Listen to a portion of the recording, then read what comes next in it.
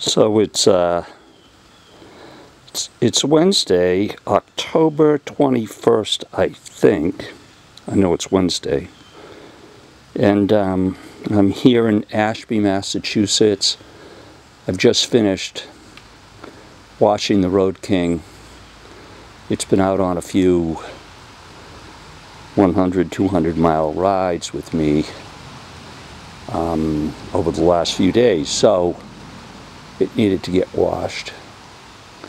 And I'm going to wash the Valkyrie in a minute.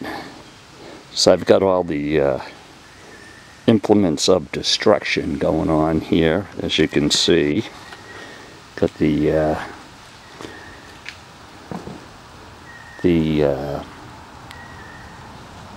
Harley blowjob giver right there. And supposed to be a leaf blower, but you know, that's what some people use it for. You can see that even the little stuff going on the stone wall here is starting to turn. We've got some hardy mums that Mary bought last week up in Vermont. It's a beautiful day. It started out raining. I'm going to show you what the leaves look like here. This is my side yard. We'll go over and take a better look at it here.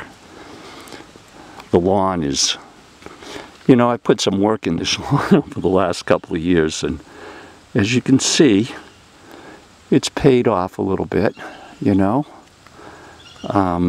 Beautiful trees. I have all of these beautiful, beautiful oaks and maples out here in front of the house. I've got, I don't know, a couple hundred yards of them. And there's about a dozen of them that are absolutely majestic. Right out in front of the house here.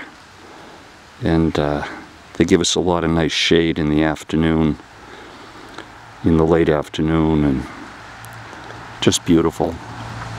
So, yeah, we did this little gazebo thing, and I had my friend Justin Bear, just a wonderful young man and carpenter, do this platform, this deck, out of pressure-treated lumber early in the year, and we have that, and you know, we have this green grass, and the garden. We had a great tomato season this year, and Mary's been doing a lot of tomato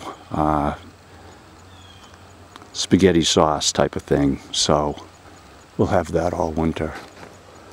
And yeah, the meadow looks grand. So it's a beautiful day, and we're just cleaning up the bikes. I had brakes done all the way around on the Valkyrie up at Cycle Design, and I don't like playing with brake fluid around the pretty paint, so you know, I let them do that. They did rebuild kits for both front calipers and the rear caliper as well. And this bike's running perfect. Perfect. Well, one of the things I wanted to do, and the reason I took the camera out here, is I'd like to see if anybody makes a grab bar like this.